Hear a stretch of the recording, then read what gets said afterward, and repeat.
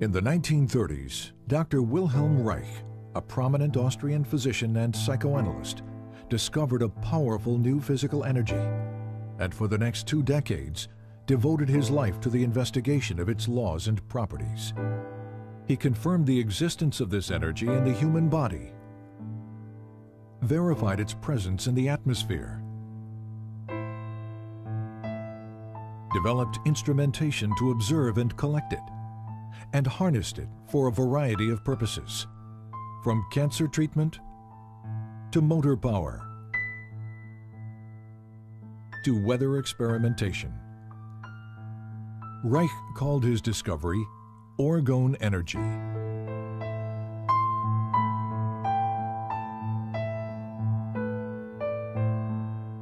But tragically, it was a discovery that the world was not ready for.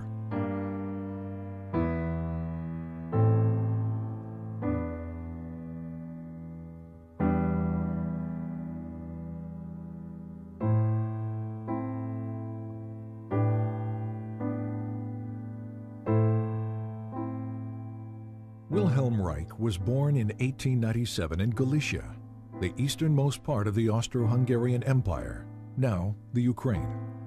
He grew up in Bukovina on a large farm operated by his father. Until he was 13 years old, Reich was educated at home by tutors. His mother, to whom he was devoted, committed suicide in 1910 after his father discovered she had had a brief affair with one of the tutors. His father died 4 years later from tuberculosis. That same year, 1914, the First World War broke out. Within days, Russian troops swept through Bukovina. Reich narrowly escaped being sent to Russia as a hostage and had to flee his home. Later he wrote, "I never saw either my homeland or my possessions again. Of a well-to-do past, nothing was left." For the next 4 years, Reich served in the Austrian army, experiencing what he called the war as a machine. In 1918, the war finally ended. Germany and Austria were defeated. The Austro-Hungarian Empire was broken up, and Bukovina became a part of Romania. Alone, homeless, and intellectually starved after 4 years of war, Reich entered the medical school at the University of Vienna.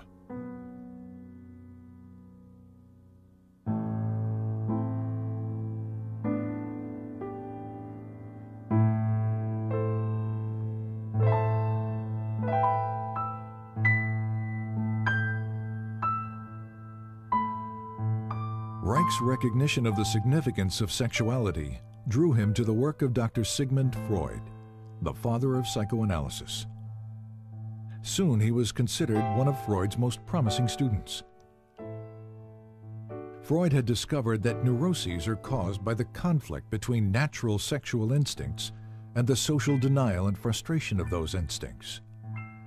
Freud had also hypothesized the existence of a biological sexual energy in the body. He called it libido, and described it as something which is capable of increase, decrease, displacement, and discharge, and which extends itself over the memory traces of an idea like an electric charge over the surface of the body. But as the years passed, Freud and his followers diluted much of this concept, reducing the libido to little more than a psychological energy or idea. By 1925, Freud had concluded that the libido theory may therefore, for the present, be pursued only by the path of speculation. Reich's clinical observations, however, demonstrated that sexual energy was more than just an idea, and that sexual satisfaction, in fact, alleviated neurotic symptoms. He discovered that the function of the orgasm is to maintain an energy equilibrium by discharging excess biological energy that builds up naturally in the body. If that discharge function is disturbed, as it proved to be in all his patients, this energy continues to build up without adequate release, stagnating and fueling neurotic disorders.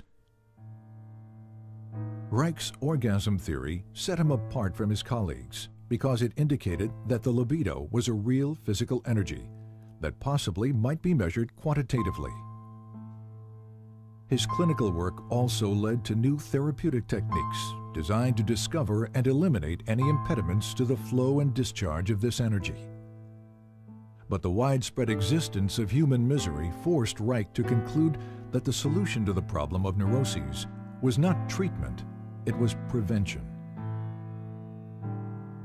You have to revamp your whole way of thinking, said Reich, so that you don't think from the standpoint of the state and the culture, but from the standpoint of what people need and what they suffer from. Then you arrange your social institutions accordingly. Freud, on the other hand, maintained that culture takes precedence, that sexual instincts must be adapted to the existing social structure. These conflicting positions led to an eventual break between Reich and Freud. In Vienna and later in Berlin, Reich devoted much of his time and money educating working-class people about the essential role of sexuality in their lives. I had 6 clinics in Vienna, said Reich, where people came and received advice once or twice a week.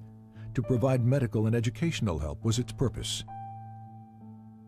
To reach the greatest number of people, he worked within the socialist and communist parties to promote sex education, birth control, divorce rights, and better housing.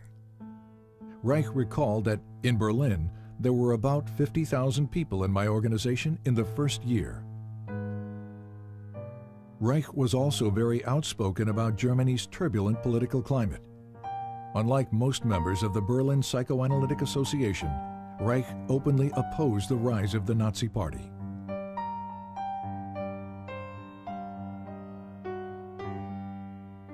But his activities exacted a high price. He was denounced by the communists and expelled from the International Psychoanalytic Association, calling these events catastrophes which threaten my personal, professional, and social existence. When asked what he would do, Reich replied, "Just go on."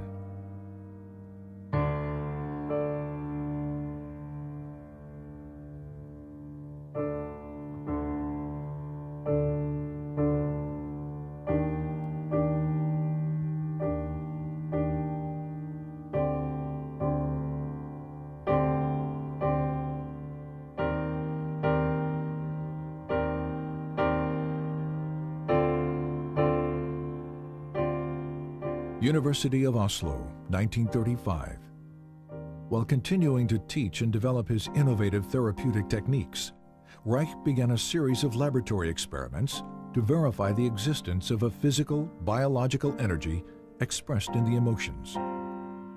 Using human subjects, Reich was able to demonstrate a charge at the skin surface directly related to feelings of pleasure or anxiety.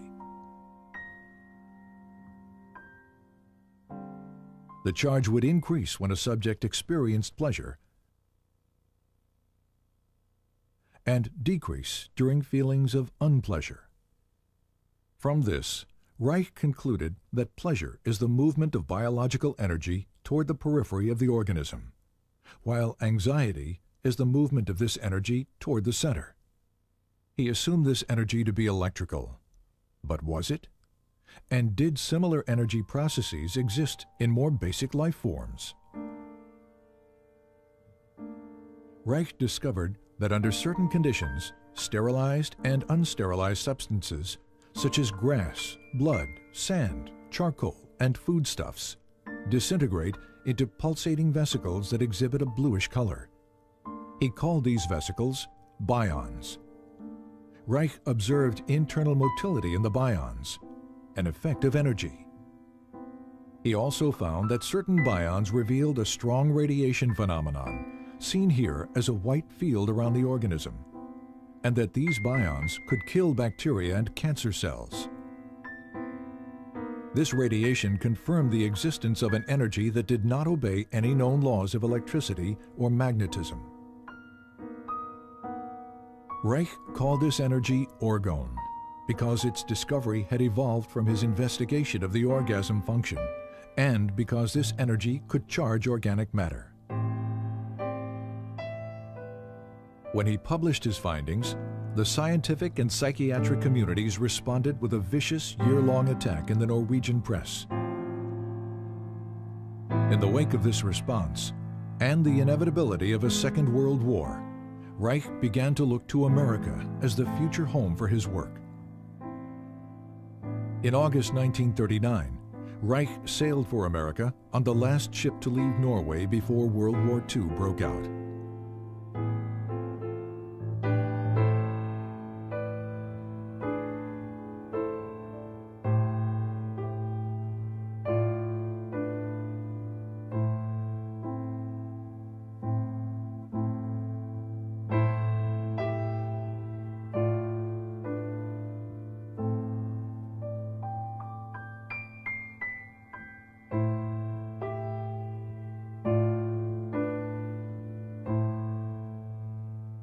Reich settled in the Forest Hill section of New York City. He taught at the New School for Social Research in Manhattan.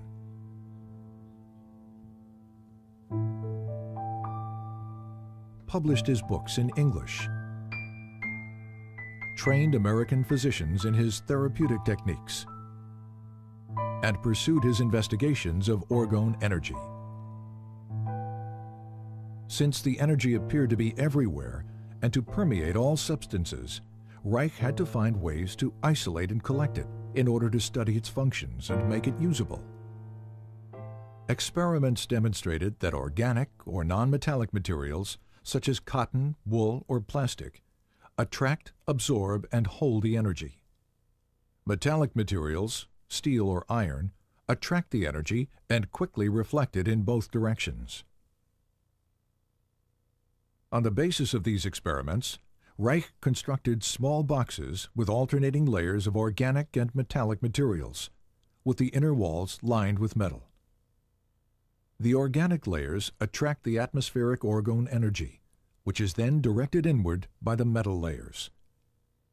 Any energy reflected outward by the metal layers is reabsorbed by the organic material, attracted back to the metal and directed toward the inside of the box. The result? A higher concentration of orgone energy inside the box. The more layers, the higher the concentration. This accumulation of energy can be verified in a variety of ways. For example, a constant temperature difference exists between the air above the box and in the surrounding air, contradicting the second law of thermodynamics. There also exists a slower electroscopic discharge rate in the higher orgone concentration within the box. These layered boxes, known as orgone energy accumulators, became a valuable tool in Reich's scientific and medical research. Initially, they were used to observe visual manifestations of orgone energy within the enclosure and to test the effects of orgone radiation on cancer mice. Because his results with cancer mice were so promising, Reich decided to test the effects of orgone radiation on human subjects. He constructed orgone energy accumulators that were large enough for a person to sit in, and in 1942, he began experimental treatments with cancer patients. They were all terminal cases. Reich promised no cure and charged no money. Over a period of time, the patients showed marked improvement, relief of pain, healthier blood condition, weight gain, and the shrinkage and elimination of tumors. Despite these positive results, the patients died, reinforcing Reich's conviction that cancer is a bioenergetic shrinking following emotional resignation, and that the tumors themselves are not the disease, but merely a local manifestation of a deeper systemic disorder. Once again, Reich's focus became prevention. Reich also discovered that water and high humidity absorb and hold orgone energy, making it difficult to carry out experimental work in New York City during the summer. In 1940, on a camping trip to New England, Reich discovered the Rangeley Lakes region in Maine. With its low humidity and clean air, it provided an ideal environment for his work. In 1942, Reich purchased an old farm bordering on a small lake. He called it Orgone and envisioned it as a permanent home for the various branches of his work.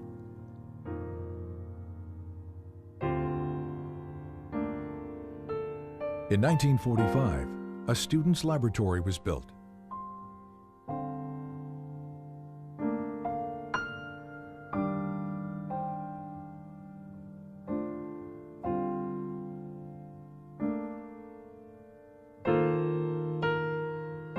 Three years later, construction began on an orgone energy observatory, which included additional laboratory facilities, Reich's study and library,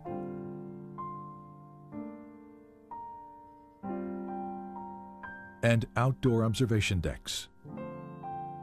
Funding for these buildings and for Reich's research came exclusively from his own income as a physician and teacher, and from loans and contributions by students. By 1947, after less than 8 years in America, Reich's work was attracting considerable interest as orgone research expanded into new areas of psychiatry, medicine, and biophysics. One of Reich's most significant new developments was the discovery of a motor force in orgone energy that had enormous practical implications. Here, Reich demonstrates a small motor being propelled by orgone energy from the body. And here, motor power is provided by orgone energy harnessed from the atmosphere.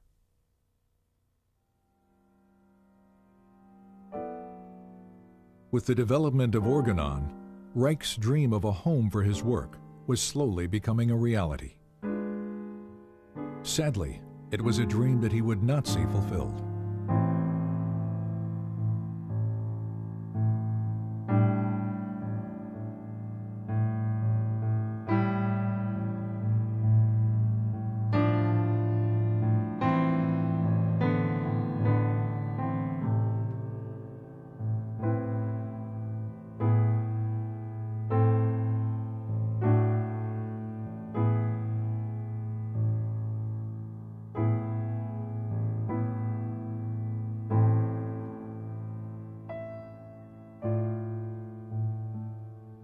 In 1947, this article written by freelance journalist Mildred Brady appeared in New Republic magazine. It was filled with distortions and innuendos about Reich's sexual theories and orgone research. Brady's most inflammatory claim was that Reich was building accumulators of orgone energy which are rented out to patients who presumably derive orgastic potency from it. Implying that Reich was a danger to the public, Brady challenged the medical authorities to take action against him. 2 months later, the article was brought to the attention of the Federal Food and Drug Administration. The result was a 10-year campaign by the FDA designed to destroy Reich's work. The FDA focused on the orgone energy accumulator, which Reich and other physicians were using experimentally with patients.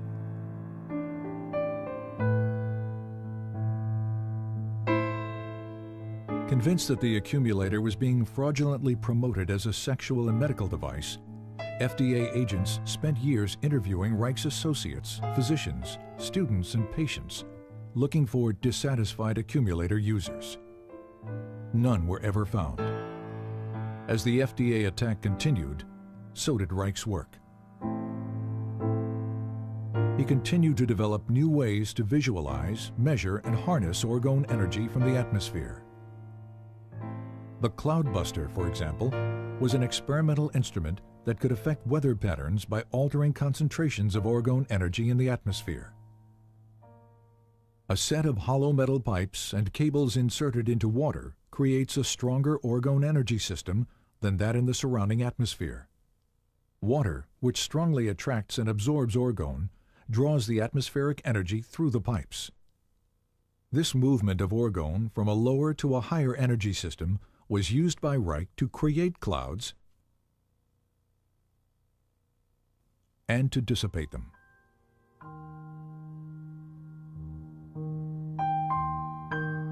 In 1953, during a long drought that threatened the Maine blueberry crop, several farmers offered to pay Reich if he could bring rain to the parched region. The Weather Bureau had forecast no rain for several days when Reich began his cloud-busting operations. 10 hours later, a light rain began to fall. Over the next few days, close to 2 inches fell. The blueberry crop was saved.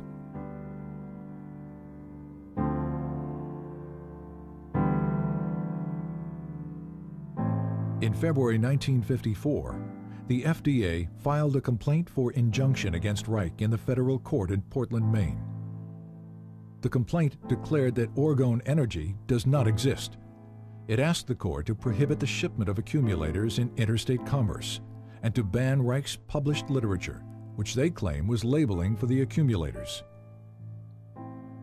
Reich responded to the complaint with a lengthy letter to Judge John Clifford, explaining that he could not appear in court since doing so would allow a court of law to judge basic scientific research. Scientific matters, he wrote, can only be clarified by prolonged, faithful, bona fide observations in friendly exchange of opinion, never by litigation. I therefore submit, in the name of truth and justice, that I shall not appear in court.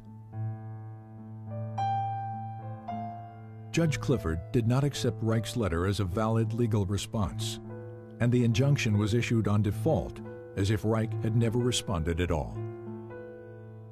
But the injunction was even more excessive than the initial complaint. It ordered that all Orgone energy accumulators and their parts were to be destroyed. It ordered all materials containing instructions for the use of the accumulator to be destroyed as well. It also banned a list of Reich's books containing statements about Orgone energy, until such time as all references to Orgone energy were deleted. After the initial shock, Reich continued his work, traveling to Arizona to experiment with the Cloudbuster in the dry desert environment.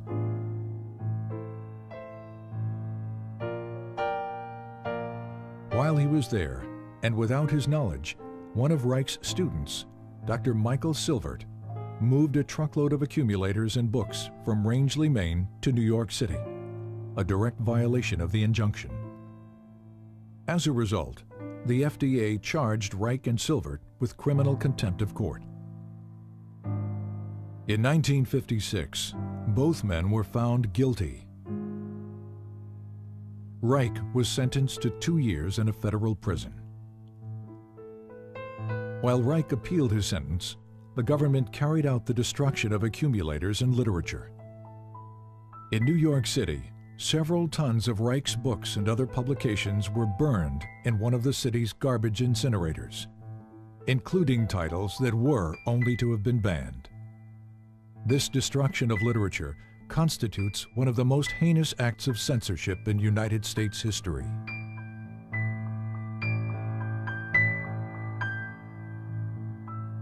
All appeals denied, on March 11, 1957, 2 weeks shy of his 60th birthday, Wilhelm Reich was imprisoned at the federal penitentiary in Lewisburgh, Pennsylvania. He died there of heart failure 8 months later, on November 3, 1957, and was buried at Orgone.